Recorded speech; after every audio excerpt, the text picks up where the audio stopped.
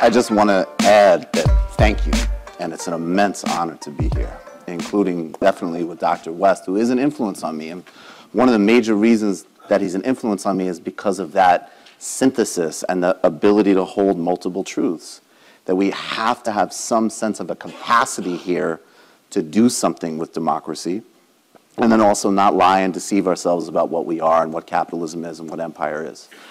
I came across a speech fragment from Martin Luther King Jr. recently, which I played on my show, and I don't know where or the title of the speech, but I thought it was so important because we've put a lot of work, and we still have to put work into reminding everybody that the man was on the left.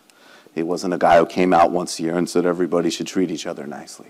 He was a serious... But the other thing that I loved about this speech, which was he talked about the fallacy that certain Christians misunderstood love as a ceding of power, and then Nietzsche came along and rejected Christian morality because he thought it was denying someone's vitality, the will to power in a healthy sense. And he said, love without power is sentimental and anemic, and power without love is abusive and corrosive. I'm paraphrasing. And that was when I saw it, I thought, well, here, okay, we know the left-wing Dr. King. Well, here's the Machiavellian Dr. King, and I love it.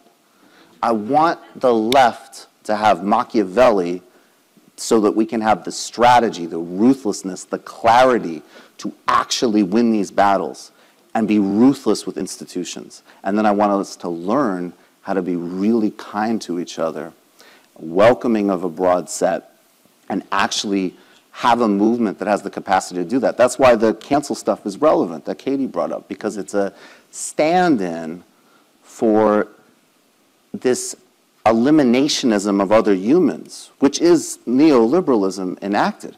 And it's also a contradiction from when we get utopian. It's beautiful. We're the people who sit around and we say, why don't we have a world where there's no prisons? Okay. That's a radical fucking statement. That's a real thing, and we should take it seriously.